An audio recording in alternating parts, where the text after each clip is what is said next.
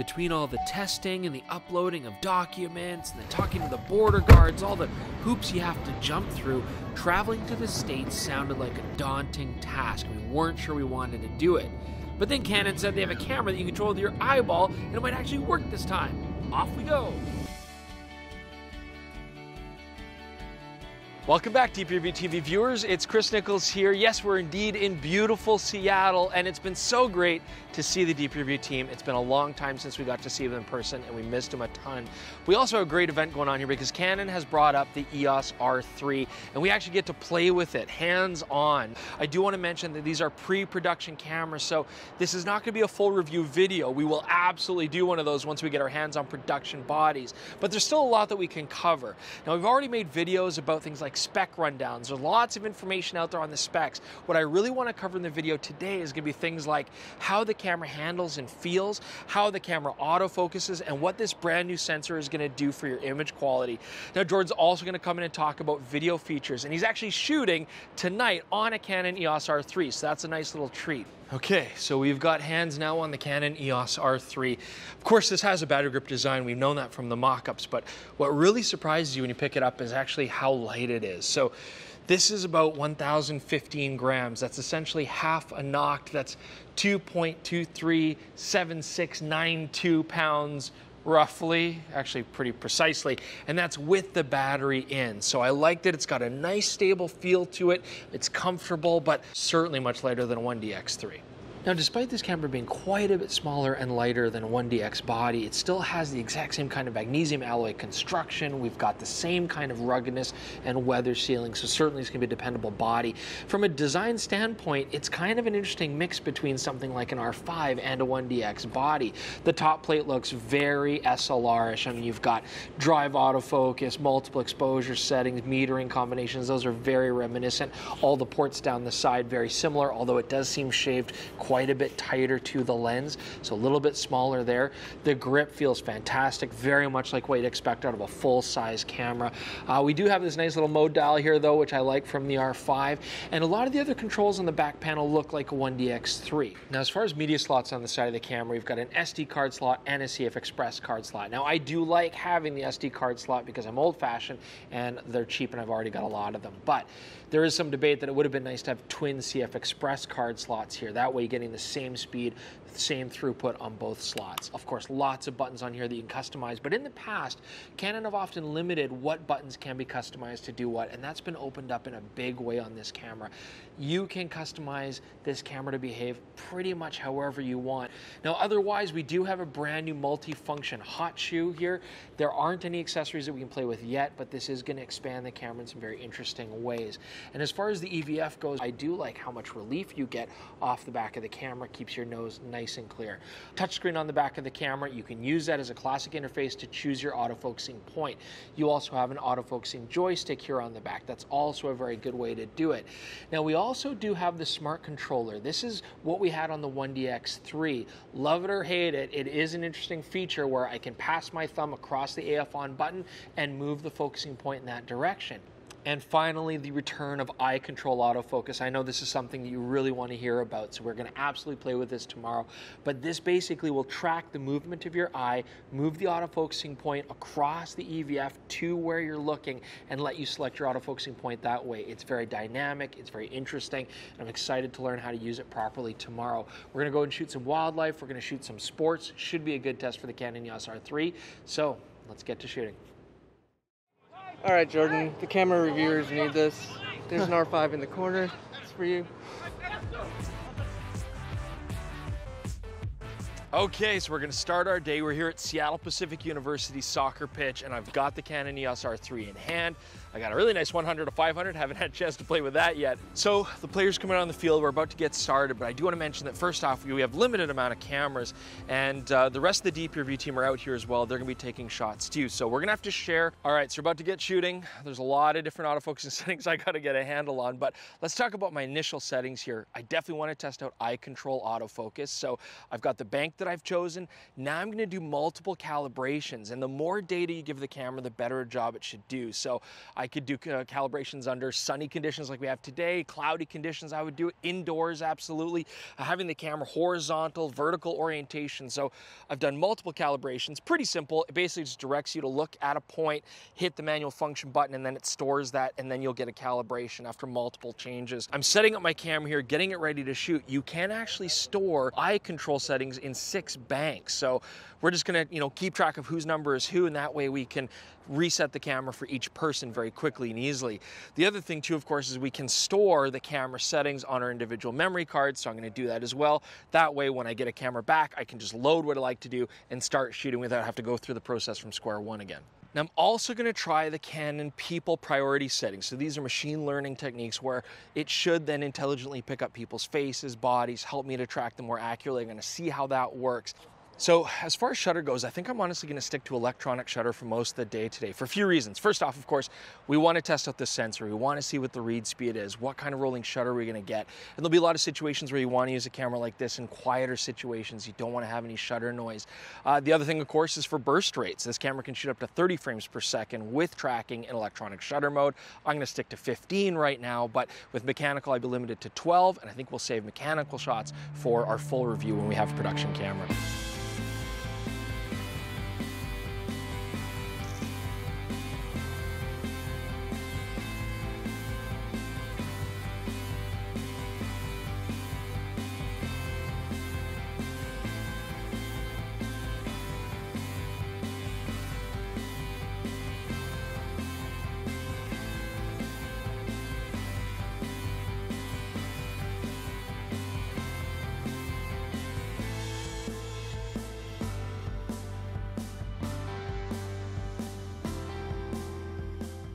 So I do really wish that I could show you a visual of how the eye control is working and tracking things, because it really is quite dynamic, but it actually won't pass it through to the Ninja, through the HDMI out, and obviously we can't stick like a phone or camera up to the EVF because then there's no eyeball for it to actually show the tracking. So the soccer pitch is a very good test just because we have multiple players out here, lots of faces, right now at a fair distance, so they're quite small in the frame, and so far the eye control is working pretty well. If I look at a particular player, engage the shutter, it seems to be choosing that person's face. So I'm pretty impressed with that so far.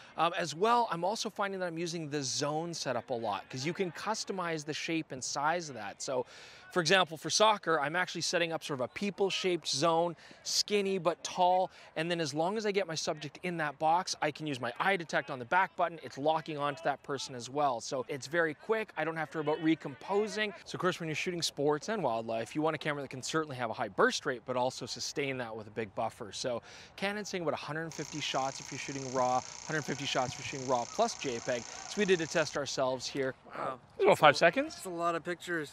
RAW plus JPEG, we got roughly 5 seconds of burst at 30 frames per second, and we got 137 pictures on the card. So certainly a good sustainable rate. So it's hard to pull ourselves away, but I think it's time to go to the zoo. All right, so we've taken a quick trip to the beautiful city of Tacoma. We're now at the Point Defiant Zoo, and this is gonna give us a good opportunity to shoot wildlife with this particular setup. I have, of course, remembered with Jordan's reminding to switch over to animal priority, which has traditionally been very effective on the other Canon cameras we've used. So I'm eager to try that out here today and see how that works with our eye control autofocus. So we've got the sea lions here. You can see they're just popping out of the water, but I don't know exactly where they're gonna pop out. And this is where the eye control autofocus makes a lot of sense just from a use case where I don't know where it's going to be, and if I'm trying to wait for the sea lion to come up out of the water, then move a focusing point to it, and then try to track it, it's way too late. Whereas with eye control, I could just be scanning the water, and then just instinctually, when it comes out of the water, I look there, I touch the shutter, and it starts tracking. It's still challenging to get photos, but that's where I could see this making a lot of sense. So with the limited time we've had here taking pictures of animals at the zoo, I'm gonna say the experience has been very positive. I'm getting a good hit rate. It's tracking animals very well. I could very easily set this up a lot like the R5 or R6, and that's always been great. I always feel like the animal detect does a great job. The only difference in the experience really on this camera being that I can also do eye control autofocus, and then that will be my initial point where I'll then follow animals that are nearby. Taking pictures of birds in flight, it's been doing a good job of that. Animal static, no problem, very easy for this camera. I also want to talk about the third priority priority option, which is for motorsports. This is a new feature, but unfortunately we haven't had any opportunity to test it here in these couple days. But the idea there being that we'll track vehicles. Now specifically though, I should point out, not really passenger vehicles. It's really designed to look for race cars, Formula One kind of stuff, sport bikes as well. And it does actually have an option called spot detection, which is cryptic because it doesn't really seem to make sense to me. But my understanding is this will then let it actually focus on riders' helmets that are exposed, say in an F1 race car or on top of a motorcycle, as opposed to the whole vehicle itself. So interesting features, fun to test in the future when we have a full production camera. I'll talk about the EVF here. It's a very high spec EVF, 5.76 million dots. You can have it refresh up to 120 frames per second, which has been great for the sports, action, and wildlife that we've been shooting today. But it does also have an optical viewfinder simulation mode, and this is meant to mimic a true optical viewfinder out of an SLR. It's a feature which we kind of would at first think is a silly feature, but we've actually all been using and enjoying. So the idea is this. First off, it turns off any exposure simulation. So as I change exposure manually or with exposure comp, it does not reflect that change in the viewfinder.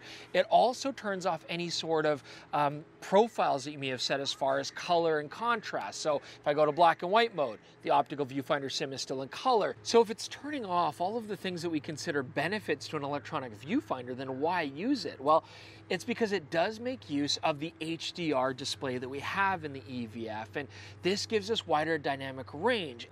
It actually does a fairly good job of mimicking what an optical viewfinder would look like. It's not a gimmick, it's actually quite an interesting feature, and you might find yourself using it more often than you think. Now, of course, I wish I could demonstrate this to you there at home, but first off, it's not going to translate well, an HDR display over the standard dynamic range that you're looking at in this video right now. Also, it doesn't really go through the HDMI out, just like all the other cool features that we want to visualize to you with this camera. So you really got to have it in hand to appreciate what it'll do for you. So in previous videos, they hinted that we would have better flash sync capabilities with electronic shutter, but what we've tested now here is that we get up to 180th of a second in electronic shutter mode, which is fantastic. And unlike the Sony, where you actually have to go through TTL flash systems to make that work, this seems to work with a lot more options. We've done a little bit of testing. We used a transmitter on top, just single pin, that sent out a signal properly through the PC sync port will also work. And I do also want to point out that the TTL configuration on the Hot Shoe is the same as the old one. So even though we've got the new multifunction features here, you can still put the older speed lights on here and they'll sync up just fine as well.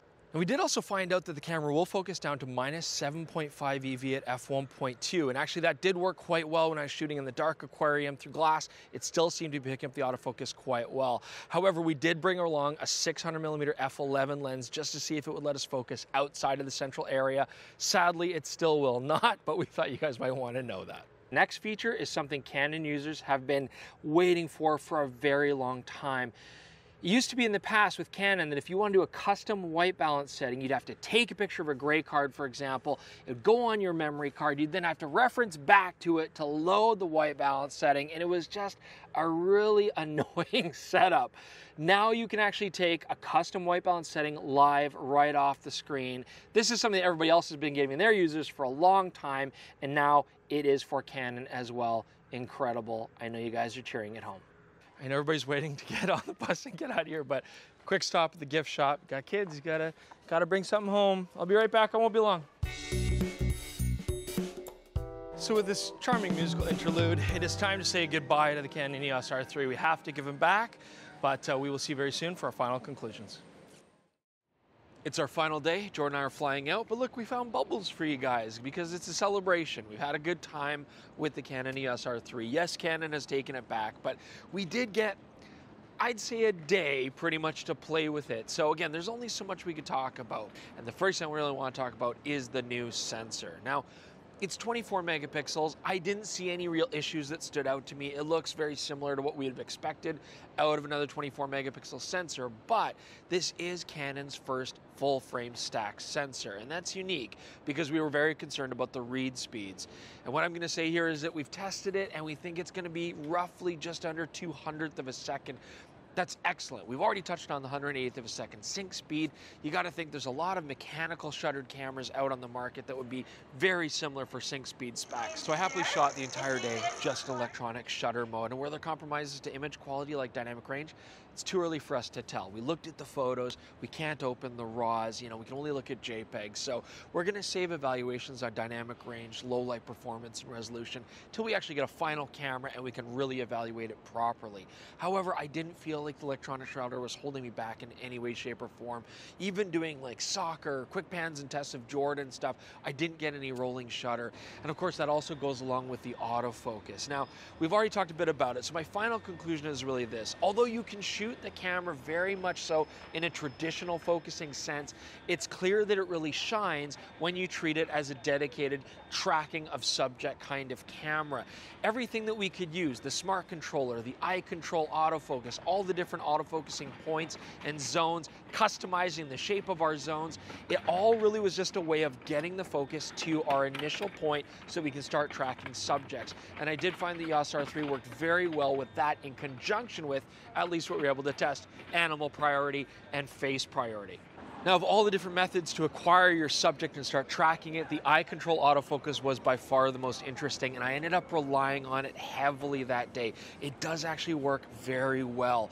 There were scenes where I have multiple players looking at me, but I would just look at the point of action that I wanted. The camera would automatically acquire the face, and it felt very natural and very fast. I mean, that's the key thing. But as users were using eye control and then going to cameras that didn't have it again, I actually found it very disorienting, and you really kind of wish that you had it back.